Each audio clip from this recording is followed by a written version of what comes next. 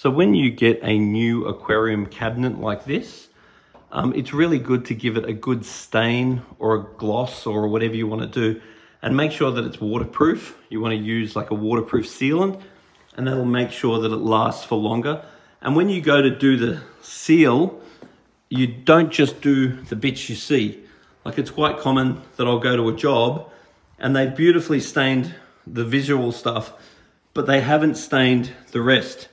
And now over time, even though it may be treated timber, you do see, if you have a little bit of mess from your filter or you have a little bit of water go on the rest, then it does deteriorate the timber over a while, especially if you are using salt water or salted water. So giving it a good stain, and even just turning it upside down even and staining underneath, because you might drip a bit of water and you don't really want it getting up into your timber. So doing a really thorough 365-degree stain would be the first bit of advice. Now, the next thing you do is when you put it in position after you've stained it or lacquered it or whatever you want to do, you want to just make sure there's no rock in it. So no left and right. If it doesn't rock at all, that means you don't have any high points, and that's a good start, because if you've got high points, then there's every chance that your tank will crack. And then the next thing we want to do is put some polystyrofoam or rubber on the top of the stand, and that's to absorb any irregularities, which is guaranteed to be in the stand. Then the next thing you want to do is either put a spirit level on it, or just chuck a centimetre of water in the bottom of the tank.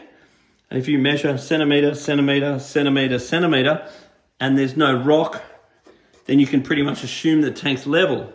If you find that there's half a centimetre here and a centimetre and a half here, or whatever, then you do have to pack it. And when you pack it, you're wanting to pack under the legs. So 1, 2, 3. So you're really wanting to pack it so it's nice and level. So you pack it underneath the legs. Now, the other thing just to be aware of is you want to be very careful when buying second-hand aquariums, because depending on what silicon they've made the aquarium out of, and depending on how well they prep the glass for the silicon, will depend how long the tank lasts. Now, there are some quite cheap silicons on the market that really only last sort of around 5 years, whereas a good quality silicon should last longer, more like 20 years. So how they prep the glass is a big thing, and then how they, the silicon they use is an absolutely big thing. So the issue though, is when you go and put an aquarium in position, even if it's not exactly level and it's a brand new tank, there's sort of a little bit of give, particularly with the polystyrofoam and because it's all new and it sort of settles.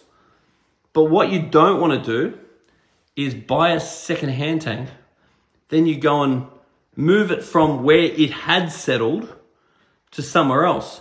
And even if where they had it wasn't exactly level, but the tank had settled there, then you might put it somewhere else and it actually is level, or it's slightly not level in the opposite direction.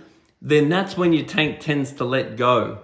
And it usually won't let go quickly, it'll let go over a period of time, because silicon has a lot of strength that way. So if your tank is totally level and all your strength is going that way, silicon is very strong. But if your base is not totally level, this way, silicon actually isn't really strong. So buying a second-hand tank is always risky, especially if you're putting it in a beautiful home.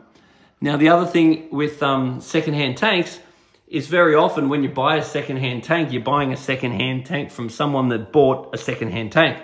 So you might say to someone, well, how long have you had this tank for? And he says 5 years, but you don't know how long the person had the tank for that he bought the tank off, or even maybe that person bought it off somebody else. So you really have no idea how old the tank is. So buying new tanks is so much safer. When you're buying second-hand tanks, you are always buying a risk.